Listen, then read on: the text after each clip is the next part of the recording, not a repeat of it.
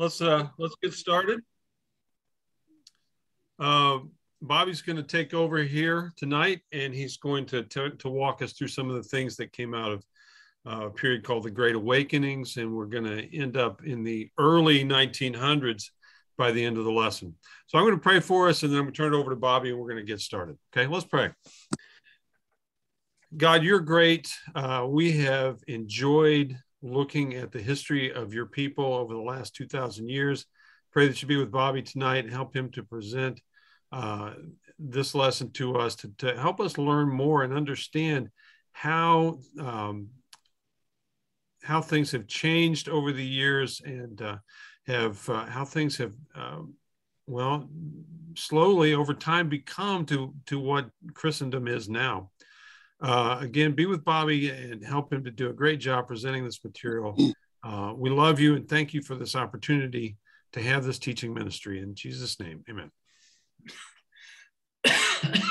Amen. Thank you, Tom. So let's see here.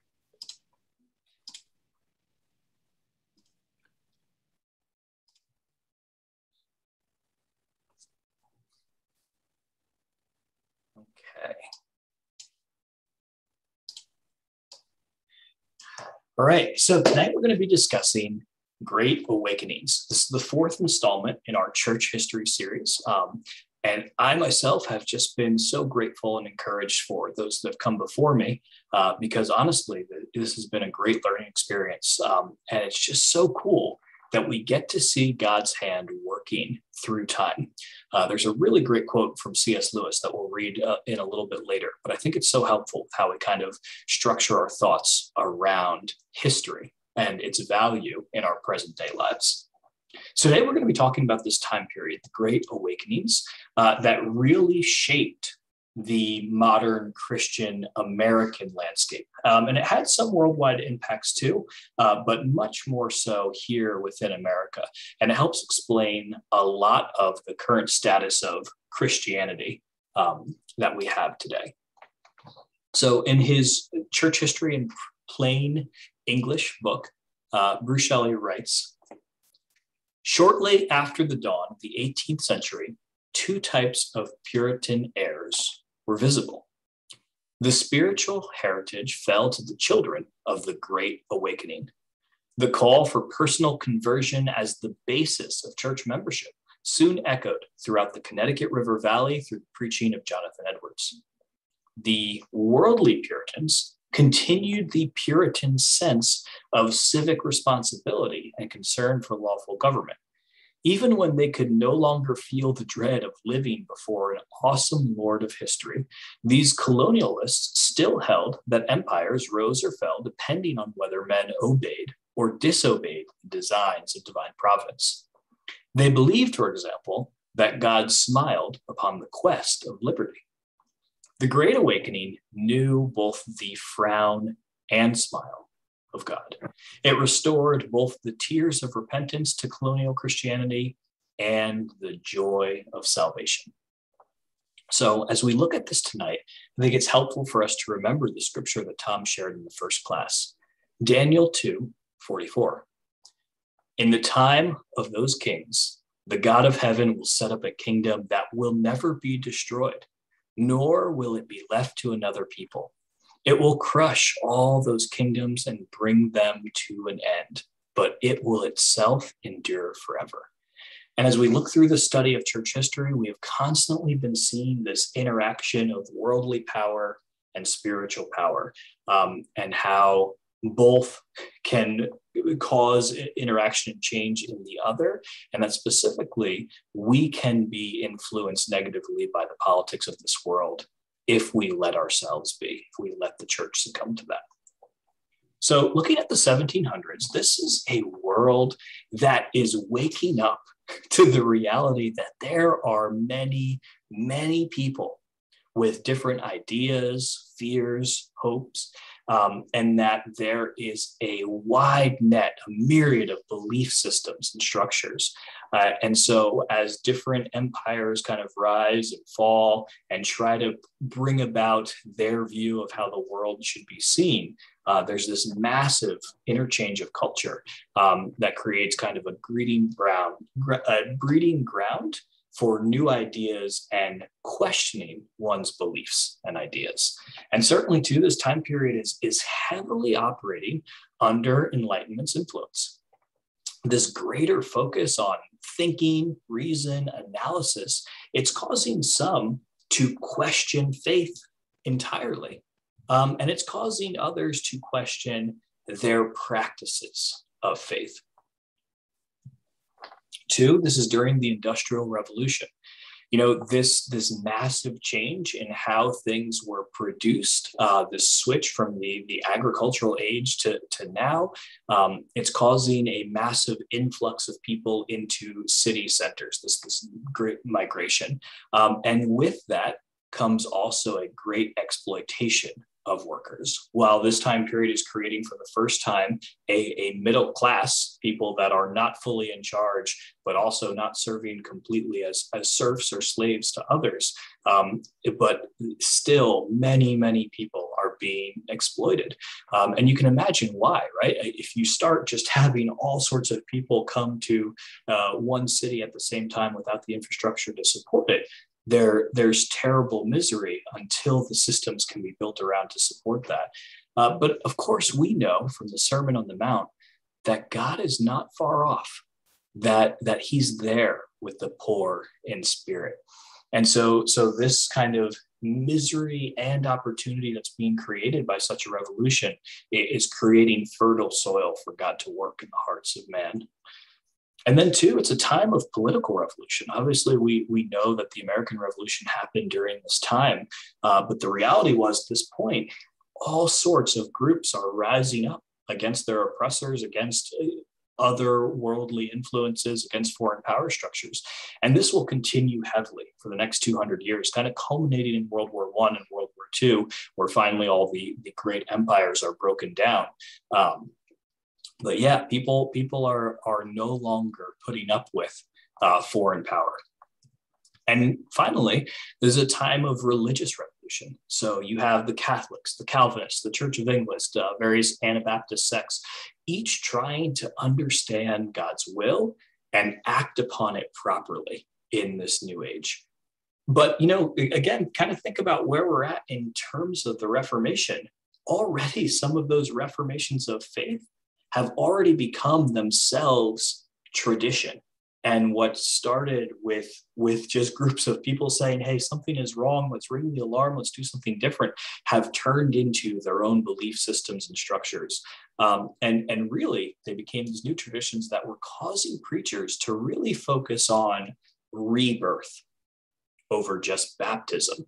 And so just this concept of people would kind of lean into their baptism, be like, oh, well, I'm a baptized Lutheran. That's just how it is. It has created a unwillingness for further change and further transformation in Christ's image, which caused then preachers to really try to focus on this kind of idea of renewal or rebirth. And that's going to be really important as we look through this time period. And finally, many in this age were actually less pious than we perhaps would perceive or think. Some estimates that during this time period in the southern states, as few as 1 in 50 people would have considered themselves a practicing Christian, which almost seems like outrageous to us. But it's just wild that it was not as like, oh, everyone fell in line as we might perhaps think, especially because in New England, there was far greater Christian influence than some of the other places in America at that time. So in this massive wellspring of potential change and all sorts of different forces operating upon humanity, Methodism is one of the things that really springs out of this again, fertile soil. And, you know, we are familiar with the song, what started in a Bible talk. And honestly, that's what happened with Methodism. There was a small group of guys. They started the Holy Club at Oxford University, George Whitefield, John and Charles Wesley, and others. And so, Brother Charles, he started the Holy Club in roughly 1729. They were known as Bible Moths, Methodists, the Reforming Club, and Sacramentarians. They were mocked for their beliefs, like many who try to hold on to things from a Christian standpoint are. And one of the names that they were mocked with, the Methodists, actually kind of stuck. And in the same way that the early disciples were mocked as Christians, little Christs, they kind of wore it as a badge of honor.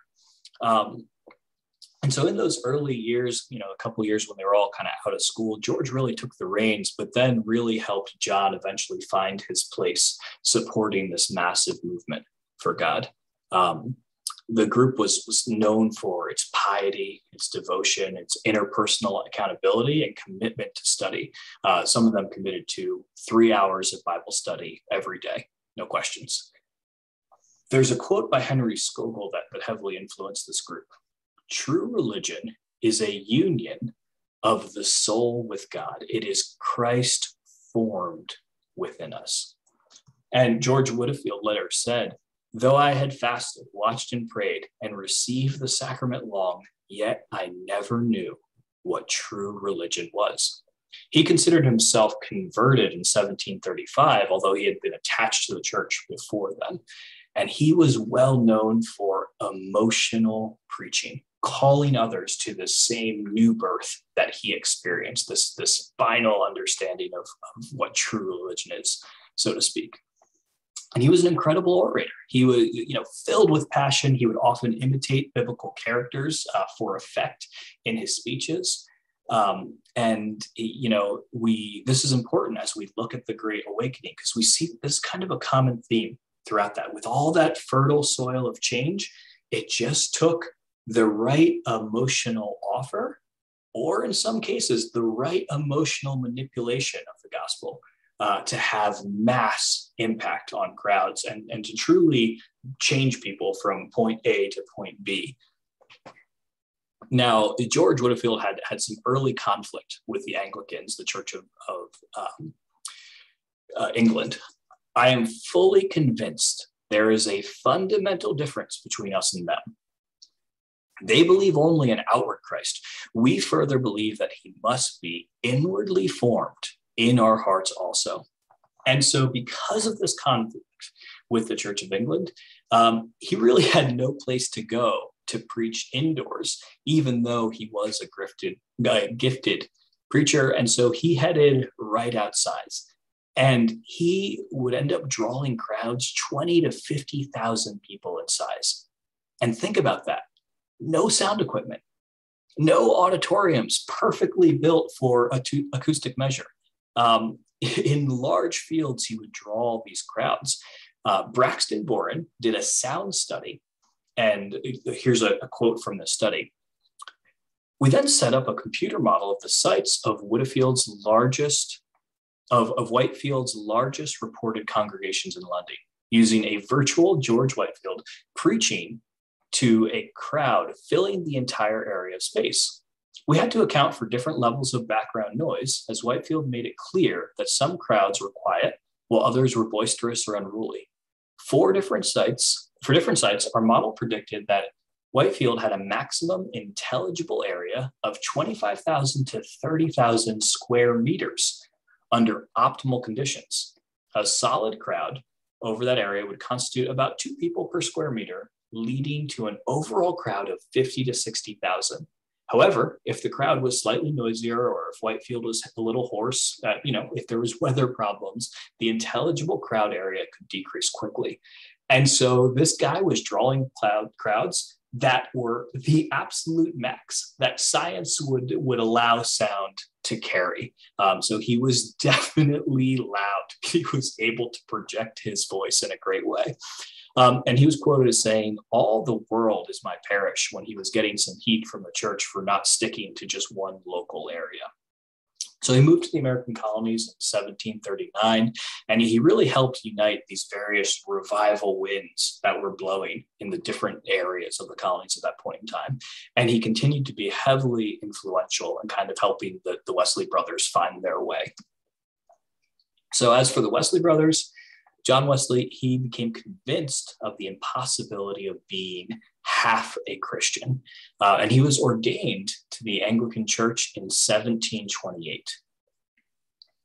He was ardent to have his life match doctrine, both of them. They visited prisoners, they served the poor, they were devoted to Bible study. They tried to find any realistic practice that ought to be happening in the scriptures and live it out. And yet, both reported feeling an inner emptiness, like something was missing.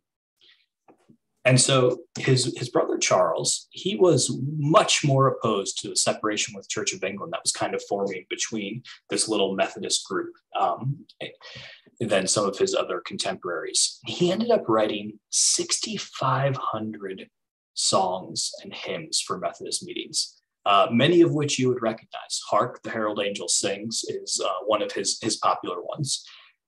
And wow, think about that. Imagine sitting down and being like, okay, let me write out a song that I would feel good about the congregation singing, or a hymn for us, and knocking out one today, and then saying, okay, you know what, I'm going to do another one the next day and the next day. If you did that for 17.8 years straight, you would have caught up to Charles here. So both him and his brother absolutely were diligent workers when it came to the faith. But what's interesting is that those early years of devotion never felt complete to him. It wasn't until 1738, 9 years after he had started this holy club and had gone preaching in places and had already been writing, before he actually felt that he had converted to the faith. And, this is another really, really important point that existed in this time period. When we ourselves are united with Christ through baptism, in faith, as part of the church, we are confident of our salvation, and we don't have these horrific inner thoughts constantly chewing away, like, okay, is it real? Is it real? Is it real? And when you look at the Wesley stories, it is very clear that they were facing this problem of not really knowing if their salvation was certain. So as for his brother, Bruce Shelley writes, towards the end of 1736, the good ship Simmons, bound for Savannah, Georgia, sailed into a series of violent Atlantic storms. The wind roared, the ship cracked and quivered, the waves lashed the deck. A young, slightly built Anglican minister on board was frozen in fear. John Wesley had preached the gospel of eternal salvation to others, but he was afraid to die. He was deeply awed, however, by a company of Moravian brethren from Herrnhut. As the sea broke over the deck of the vessel, splitting the mainsail in pieces, the Moravians calmly sang their psalms to God. Afterward, Wesley asked one of the Germans if he was frightened. No, he replied. Well, weren't your women and children afraid? Wesley asked. No, said the Moravian, our women and children are not afraid to die. This, Wesley wrote in his journal, was the most glorious day I have ever seen. And so at this moment, John Wesley, having his early start, being ordained into the ministry, heading over to the colonies to work for the gospel, he recognized he had not yet found the faith that's then at a peace that surpasses all comfort. And so he was absolutely an unlikely candidate for leadership in a spiritual awakening that's soon to shake England to its moorings. He had a form of godliness, but he had yet to find its power. So later, writing about his trip, essentially on the return, he said, I went to America to convert the Indians, the Native Americans, but oh, who shall convert me? And honestly, this trip was a disaster. It ended in complete disgrace for him. He had chased after a young woman, Sophie Hopke, and after she denied his pursuits and married somebody else, he barred her from communion and didn't allow her to participate in communion in the church that they were a part of. which obviously did not go well. And so he ended up kind of heading back to England in disgrace. And then shortly thereafter, he went and visited the Moravians. He was like, okay, well, maybe let me try to get some sense of balance based on that interaction that I had with them on the ship. And while he spent time with them and was very impressed by their beliefs and their devotion, he was concerned about some aspects of their community living, and specifically felt like there was kind of a cult of personality around their main leader. And so he said some negative things about that to them. And he quickly also had a fallout with the Moravians, and then was back in England. So in 1738, the same year as his brother Charles, actually just a few days later, he had this experience. I went very unwillingly to a society in Aldersgate Street, where one was reading Luther's preface to the Epistle to the Romans. About 8:45, while he was describing the change which God works in the heart through faith in Christ, I felt my heart strangely warmed. I felt that I did trust in Christ alone for salvation. And an assurance was given to me that he had taken away my sins, even mine, and saved me from the laws of sin and death.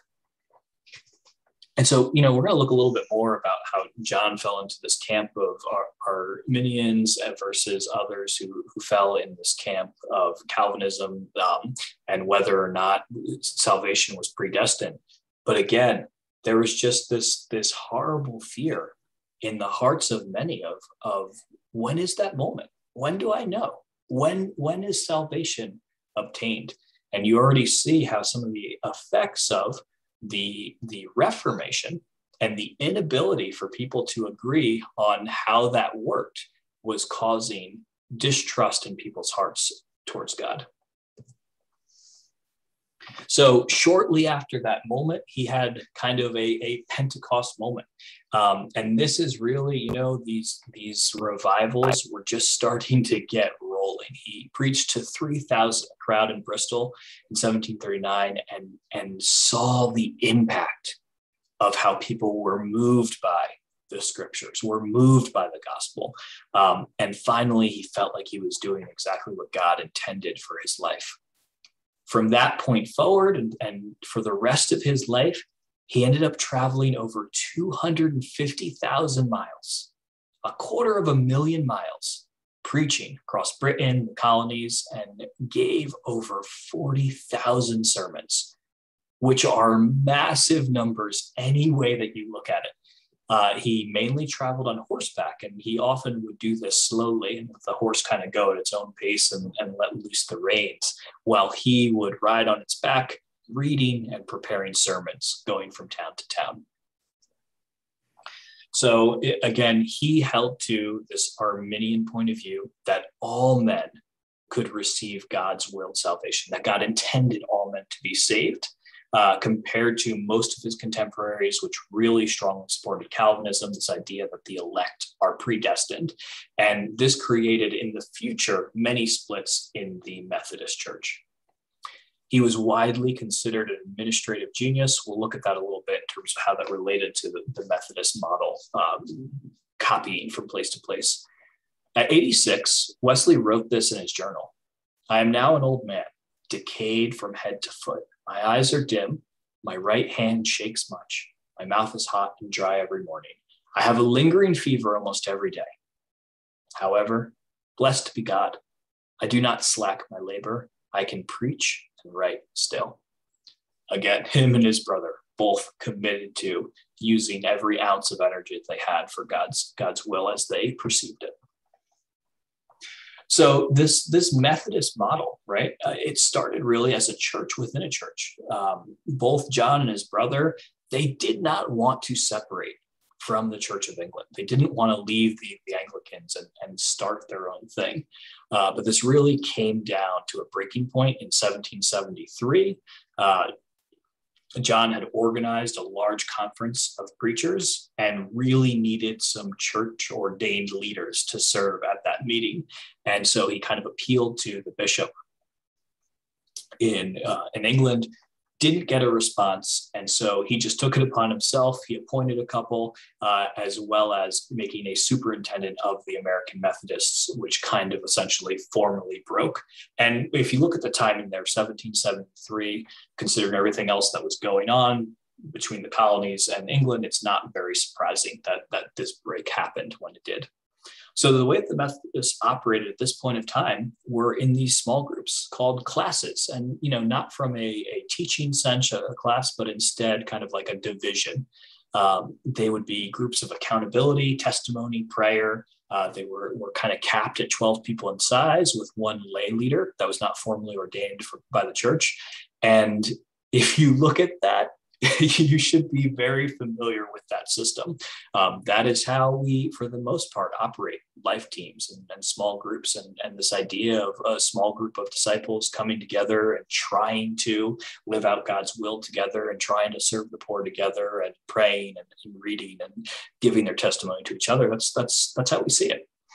And so as this movement continued to grow and grow and grow, John was kind of very administratively minded. And so he created layers of preachers and leaders to try to help keep the groups rolling and pointing in the same direction. And the spread of the Methodist Church was wild. At this point in time, there's approximately 80 million people worldwide that consider themselves some segment of Methodist. The largest grouping of that is the United Methodist Church. And honestly, if you go to most tiny towns in America, you're going to be able to find a United Methodist Church not too far away at all. They had a real heart to try to make sure that people had the opportunity to know God in their local area. So the movement here, it helps stimulate love for the poor, overseas mission, social care for the church, and really this idea of fantastic preaching that led people to get connected to a community and then try to live life in a small group. It worked in terms of people trying to live out their view of God's will. So now let's go ahead and turn our attention to Isaac Backus and religious freedom. So this guy, he's a Connecticut farm boy. He grew up believing that society was protected by natural order of church and government aligning and working well together. But he's really an excellent case study in how the Great Awakening came and shook people's lives up. So at 17, his mother was converted by the Great Awakening and kind of had this sort of like new life experience or rebirth. And then he shortly thereafter too felt called to repent. He described it as, "I was enabled by divine light to see the perfect righteousness of Christ and the freeness and riches of his grace with such clearness that my soul was drawn forth to trust him for salvation." Shortly thereafter, he joined this group of revivalists, and then eventually the Baptists. He ended up being a big supporter of the Baptist movement. He formed the First Baptist Church in Middleborough, Massachusetts, and was by far the greatest force in promoting the view of church and state that Americans now hold to, truly advocating for religious freedom. He said, "God has appointed two different kinds of government in the world, which are different in their nature and ought never to be confounded." And, it's funny is during this time period, revivalists like Isaac and rationalists, people that are coming out of this like deist mindset and like maybe believe there is some God, kind of this idea of those like non-religious pietists that like understand, okay, there should be chasing of freedom, different things. Many of the founding fathers of this nation, they created this alliance, and they were operating from truly two completely different worldviews, one based in faith and one that was rejecting faith. But they were able to fully agree that any type of coerced uniformity under a state-established religion could not withstand this new age of reason and revolution. Like essentially, people aren't going to put up with being in a religion that they don't actually believe. And we cannot stop people from having these religious beliefs.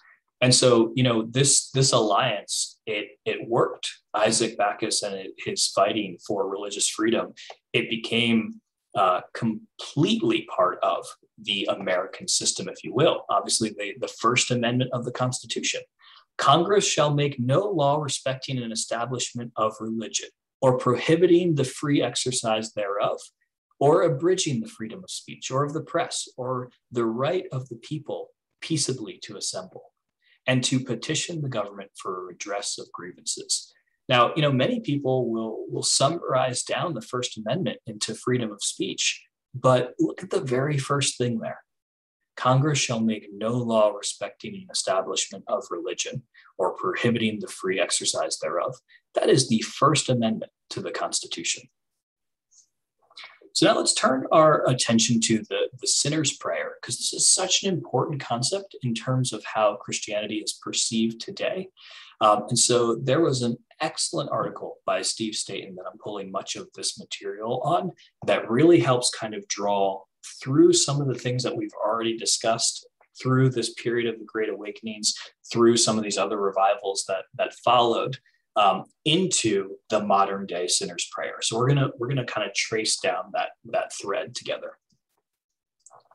So starting with the Reformation, right, this allowed the general populace to read the scriptures for the first time and helped revive people's waning faith. But there was no consensus on issues, even between the Protestants. And again, kind of what I mentioned before, this concept of like, I am a baptized Lutheran, and that's that. Preachers at this time were very concerned with people using that as a smokescreen to not address ongoing change and transformation in their lives. And so what ended up happening is the influence of preachers trying to fight against that. It led to this popular notion that one could be forgiven with infant baptism, but not yet actually reborn, not having this rebirth or something along those lines. And honestly, many Protestants were confused or ambivalent about the connection between rebirth and forgiveness. So moving into the Great Awakening, it was a result of this intense emotional preaching that was addressing a wounded people in a rapidly changing society. There was major misuse of Revelation 3. And so John Webb, this is reading from Staten's article, John Webb misused this passage in the mid-1700s as a basis of evangelizing non-Christians. Here is a promise of union to Christ in these words: I will come into him. In essence, if any sinner will but hear my voice and open the door and receive me by faith, I will come into his soul and unite him to me and make him a living member of that my mystical body, of which I am the head. And when you start to have people taking Revelations 3, which was written to disciples, people that had already been forgiven, and was interacting with how Jesus was responding to their lukewarmness, to then use that as theological basis for how someone receives salvation, you can immediately understand how problematic that is. And honestly, as this type of idea became popular and preachers saw how quickly they could move people to make an emotional decision by using these words in this way, this idea of an outward sign of an inward grace in terms of baptism became popular. This was originally introduced by Zwingli, which was talked about in an earlier lesson, but that was an invention. Those words do not appear in the New Testament, and the only way you can read it into the New Testament is to kind of create it. And so it didn't exist for all of this time. But then once it got rolling, it was built into the psyche of many people that were trying to follow God. There was another invention during this time called the mourner's seat.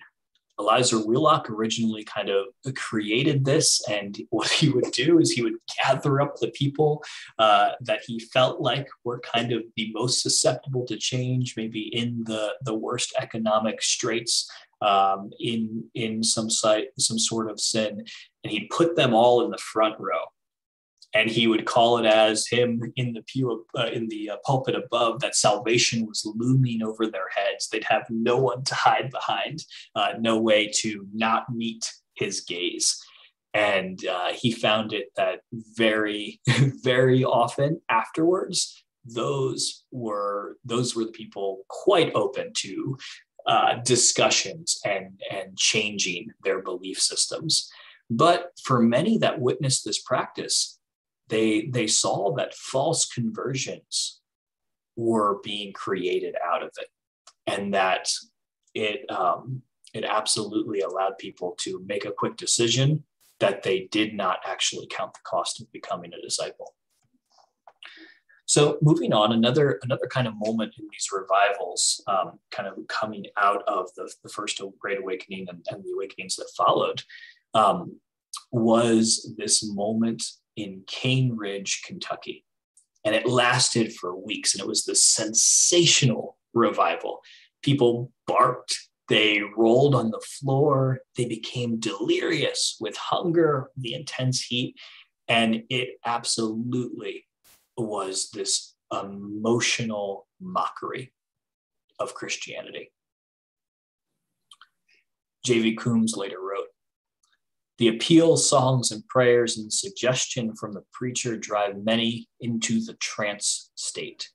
I can remember in my boyhood days seeing 10 or 20 people laying unconscious under the poor in the old country church, laying unconscious upon the poor in the old country church. People call that conversion. Science knows it is mesmeric influence, self-hypnotism. It is sad that Christianity is compelled to bear the folly of such movements." And unfortunately, thousands of people walked away from Cane Ridge, Kentucky, with this idea of this is what it means to have revival. This is what it means to be changed. And that became a model that was later followed by others. A man, Charles Finney, kind of continued this practice, and he called it the anxious seat instead of the mourner seat, but really used the same type of emotional tactics to work. He wrote, "The church has always felt it necessary to have something of this kind to answer this very purpose. In the days of the apostles, baptism answered this purpose. The gospel was preached to the people, and then all those who were willing to be on the side of Christ were called out to be baptized. It held the place that the anxious seat does now as a public manifestation of their determination to be Christians." And so if you hear that paragraph closely, what he's saying is using emotional tactics for people sitting in a front row that you are really browbeating with scriptures is the same as baptism. It's the same expression of faith. Steve Staten writes in his paper, in opposition to Finney's movement, John Nevin, a Protestant minister, wrote a book called The Anxious Bench. He intended to protect the denominations from this novel deviation. He called Finney's new measures heresy, a babble of extravagance, fanaticism, and quackery. He also said, with a whirlwind in full view, we may be exhorted reasonably to consider and stand back from its destructive path. It turns out that Nevin was somewhat prophetic. The system that Finney admitted had replaced biblical baptism is the vertebrae for the popular plan of salvation that was made normative in the 20th century by Billy Sunday, Billy Graham, and Bill Bright. So Dwight Moody and R.A. Torrey kind of continued this practice. And even though they understood, and it was already seen by the end of Finney's life, that what was happening with this anxious bench was leading to a high fallout rate, that people were leaving. They were saying yes and then not following up with their life, which Jesus warns about. That's a worse state than to have never come to the truth at all. And so, they led to another innovation called the inquiry room. And they said, okay, well, maybe instead of browbeating people publicly, maybe if we bring them back and ask the possible converts some questions and, teach them a little bit of scripture and then pray with them, that maybe that's how we ought to bring about salvation in their life. And this became the birth of a systemic sinner's prayer, which you've heard. And so R.A. Torrey, he took this even further. He would be kind of street preaching and just this idea of receive Christ now, right here. And this is so dangerous, right? Because it led and brought into the world's conception this idea that salvation was possible outside of church and outside of a life of lordship. That you kind of could take those away as long as you use the right technique to receive Christ, and then you're good. And this is dangerous theology. And as we're kind of watching slide by slide here, it's clear to see how it became part of mainstream thought. So Billy Sunday and the Pacific Garden Mission took this idea even further, popularized his ideas of these crusades, using a salvation doctrine that was essentially just this simplified view of leading people to the sinner's prayer. And it combined ministry and entertainment. And, if we think through televangelists now, we think through the idea of certain church conferences that are held with the idea of entertaining people instead of actually bringing them to God and bringing God's word to them, mixing comedy and scripture. And, it's not like there's not a place for a well-rounded sermon that includes multiple things, but just this idea that we are bringing the consumer, this crowd, a product, as opposed to offering people salvation and teaching them the ways of Jesus, a life of self-sacrifice. Those two things are not compatible. Moody and Sunday admitted of being ignorant of church history. So then Billy Graham and Bill Bright, they really refined the altar call system. Bright created this form that can bring the crusade experience to homes, and really they went all around the country having these massive crusades, and they teach the 4 spiritual laws. It was like, okay, hey, this is hopefully enough to get people going. And of course, the sinner's prayer is something along the lines of, Lord Jesus, I need you. Thank you for dying on the cross for my sins. I open the door of my life and receive you as my Savior and Lord. Thank you for forgiving my sins and giving me eternal life. Taking control of the throne of my life, make me the kind of person you want me to be. And so you can even hear in that sinner's prayer the connection to the misinterpretation in Revelations 3. I open the door of my life and receive you as my Savior and Lord. And it's essentially taking what is a biblical plan of salvation and slowly, piece by piece, over time, dismantling it into something that you have where the person is offering that which leads to salvation without the lordship, without giving people an opportunity to measure the cost and see if they actually can build a tower and if they are able to do what they say and give their life fully to God. A telling sign in all this is that Billy Graham's 1977 book, How to Be Born Again, does not include any reference to Acts 2, which is the hallmark rebirth event in Acts. And so his emphasis, like Acts 2, its emphasis on baptism and repentance for the forgiveness of sins was incompatible with this model of having a big event, leading people to say a prayer and considering them saved and sending them on their way. Now, there was a translation called the Living Bible, and you can actually see where theology was then, someone else's theology was inserted into God's word. Even in his own land and among his own people, the Jews, he was not accepted. Only a few welcomed and received him. But to all who received him, he gave the right to become children of God. All they needed to do was to trust him to save them. All those who believe this are reborn. Not a physical rebirth resulting from human passion or plan, but from the will of God. So that's the Living Bible translation, and everything italicized there does not have support in the original Greek. This translation was originally meant for children to try to help add some words to kind of hopefully give them better understanding, but it became a mainstay in this crusade moment because it's so closely aligned with this created theology that did not exist in John 1:11 through 13. C.S. Lewis saw this mass adoption without backing or understanding, and was moved by the chronological failure of humans to judge and review their own assumptions. He writes, "Most of all, perhaps, we need intimate knowledge of the past. Not that the past has any magic about it, but because we cannot study the future and yet need something to set against the present to remind us that the basic assumptions have been quite different in different periods, and that much which seems certain to the uneducated is merely temporary fashion. A man who has lived in many places is not likely to be deceived by the local errors of his native village. The scholar has lived in many times and is therefore in some degree immune from the great cataract of nonsense that pours from the press and the microphone of his own age." It's from his book, Learning in Wartime.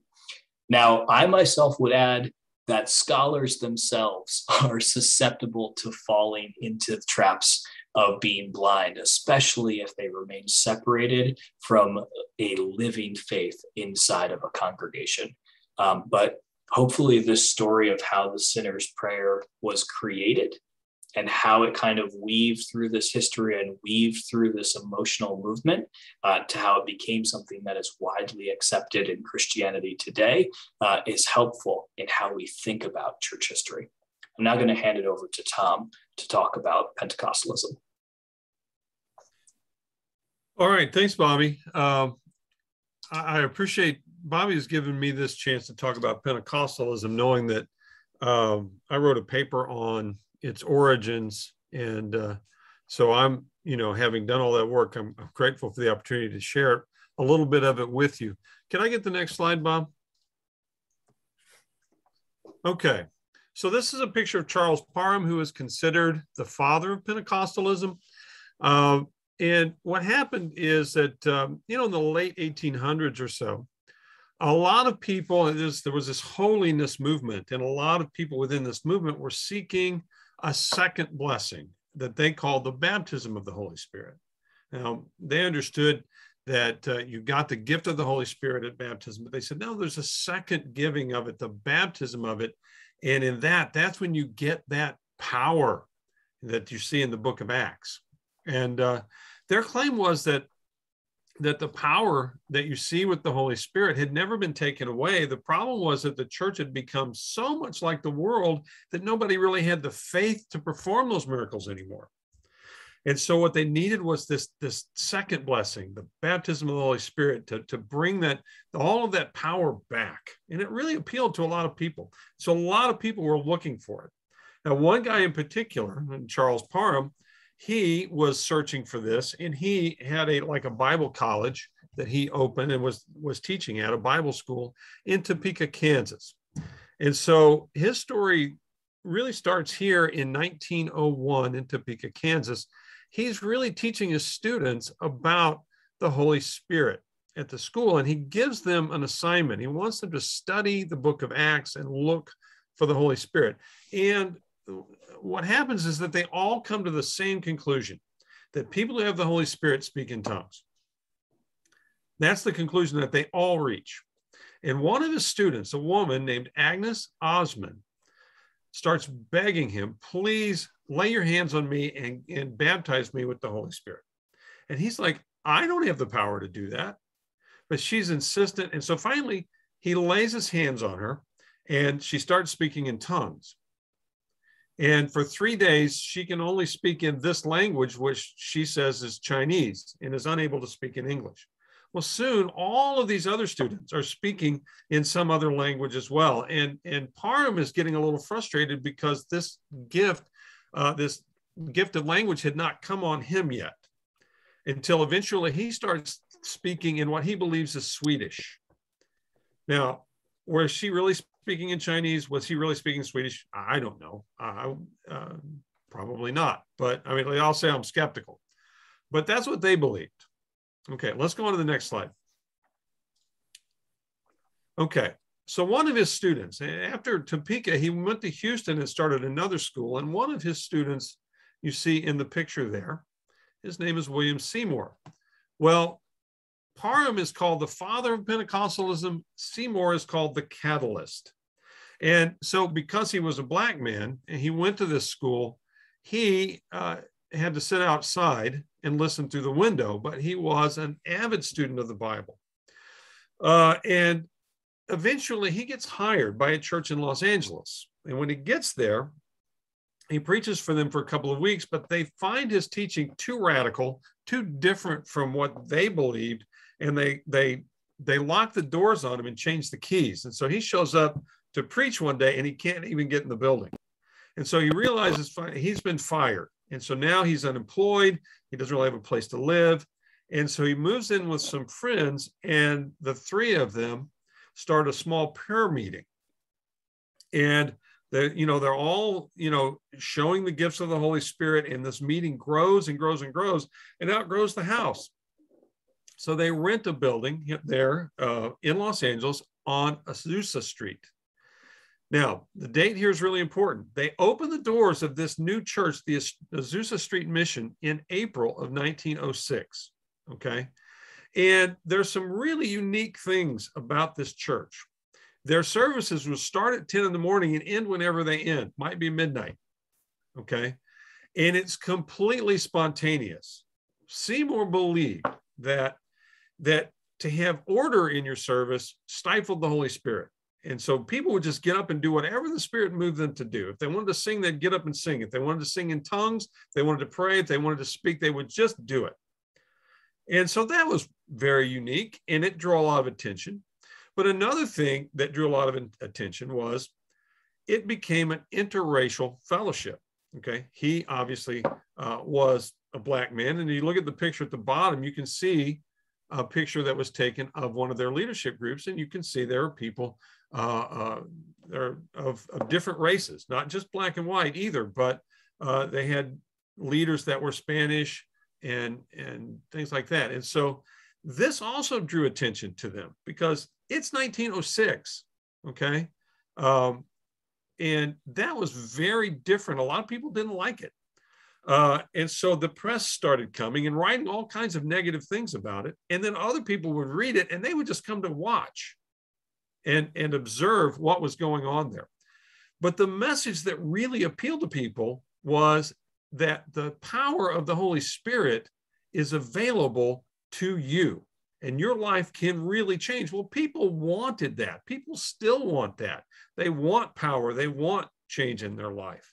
And so they grew like crazy. Can I get the next slide?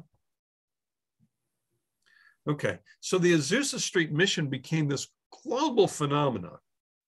Now remember, they opened their doors in April of 1906. By November of 1906, so we're talking the same year, they had started churches in San Diego, Oakland, Santa Barbara, Denver, Seattle. They had started a bunch of churches all over the place. And within 3 years, they had started churches in 3 African nations and 6 Asian nations. And a big part of it was, wow, we've got this power. And they, the interesting thing to me was that they didn't see that the real power was this interracial fellowship. They thought the power was speaking in tongues. And so people were convinced that they were speaking these different languages. They hadn't really figured out yet that it wasn't another language. And there's one story of a family that were convinced they were speaking Bengali. Well, Bengali speakers are native to India. So they sold their house and packed up, and because they believed that God wanted them to go to India to preach and to teach in Bengali, the language that the Spirit had gifted them.